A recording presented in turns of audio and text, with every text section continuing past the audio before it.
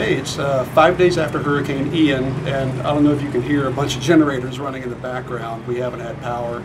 It's going to be a while. There's actually power lines laying in our backyard. And we would like to be able to take a hot shower, so racking my brain, how can I figure out a quickie, easy way with what I have here to get hot water?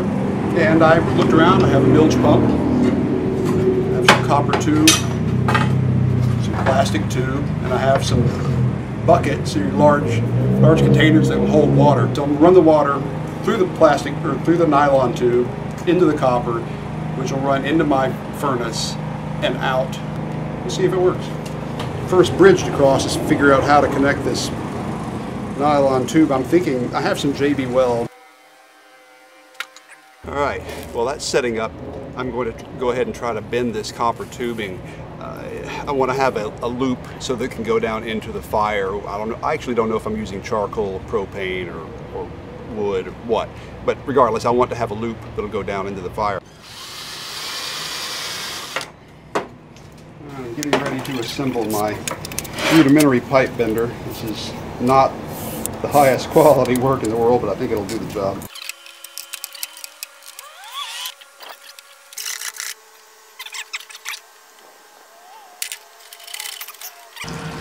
Alright, while the coals are getting warmed up, I have the water drawing out of the tub, circulating and then back into itself.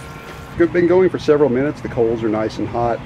Water's recirculating at about 50%. I put some resistors in line to slow the water flow down so it would have a chance to warm up more in the tube.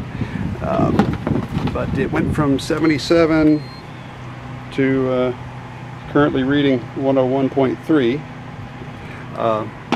So that's a pretty decent jump. That ought to be comfortable enough to shower with and wash some dishes.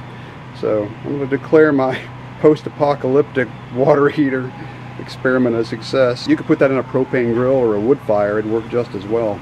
So I'm going to put this outside my bathroom window and run the hose in through the shower so we can actually take a shower in the shower.